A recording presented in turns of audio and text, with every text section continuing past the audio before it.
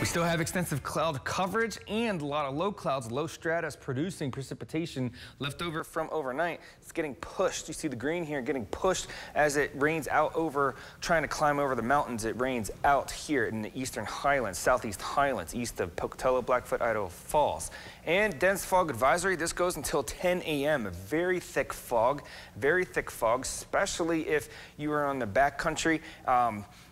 Be very careful with the roads. Still a chance of some black ice to be out there. It is lessening as each day goes on. And avalanche warning for the Centennial Parks, or Centennial Mountains surrounding Island Park and Herman Ridge in the upper portion of the Targhee Caribou Forest. The void slopes 30 degrees or steeper, and if triggered, they can run very long distances, causing burial and destruction of property. Snake River Plain towards the morning time, staying with that fog and precipitation, but the precipitation will taper off towards the afternoon. That'll be our lull period before nighttime approaches. Pocatello has a high of 41, Idaho Falls 38. As nighttime approaches, we'll see more precipitation, and it will turn into a snow-rain mix. And then as temperatures drop overnight, more of snowfall. The snow line for higher elevations is going to be around 5,500 feet or 6,000 feet. Temperatures in the 30s for the Central Mountains for the highs today,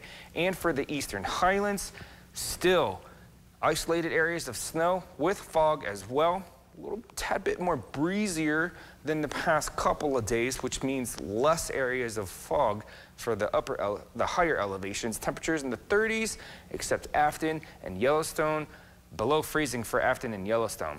Afton's obviously in the 30s at 30 degrees. Tonight for the Snake River Plains, snow rain will begin, and we will start our precipitation through tomorrow. And then we're not looking at too much of an accumulation of snow for Thursday's end. However, for the eastern highlands, we are looking at 1 to 3 inches, and that's mostly going to surround the Teton Pass, the Teton Range, and towards Island Park.